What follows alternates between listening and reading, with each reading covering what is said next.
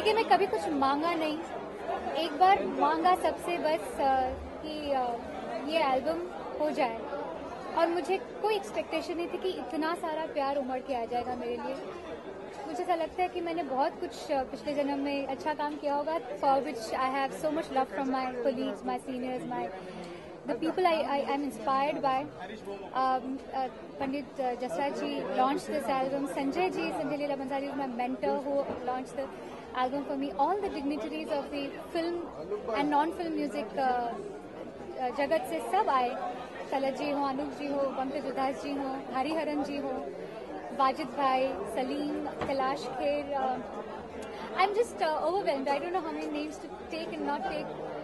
But ये album बहुत दिल से है और सब ने बहुत प्यार दिया and I just hope even the press you have really been with me. I hope my audiences also love it. There has been a void in the गजल इंडस्ट्री। बहुत दिनों से कुछ नए जनरेशन से कुछ हुआ नहीं था, वी ट्राइड इट।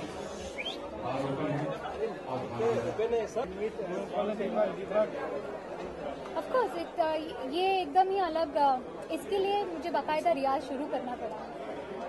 मैं हमेशा से फिल्मी गानों में भी उसकी भी अलग एफिशिएंसी चाहिए होती है, उसका रियाज है। लेकिन when it comes to semi classical and ghazals and जहाँ पे गायकी, जहाँ पे आप खुले अकेले हो, वहाँ पे आपको ही आगे लेके जाना है पूरे कश्ती को, तब लिटरली वाट लगती है।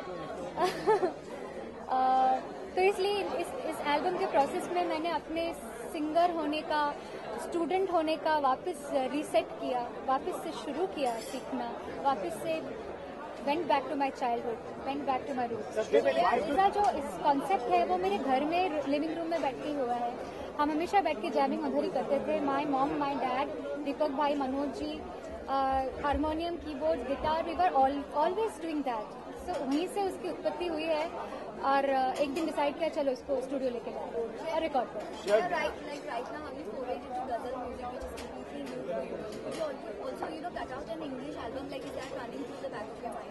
See, I am so right now dying to do too many things in my life. I feel कि जिंदगी बहुत छोटी होती है। जब तक एनर्जी है, जब तक दिमाग चल रहा है, गला चल रहा है, I do not want to not do anything. I just want to keep doing something. Whether this was challenging, anything which is challenging is where I'm going to do. जो भी फिल्म में नहीं हो रहा है उसको मैं करती रहूंगी, क्योंकि फिल्म में तो लगातार कुछ ना कुछ हो जाता है ऑटोमेटिकली।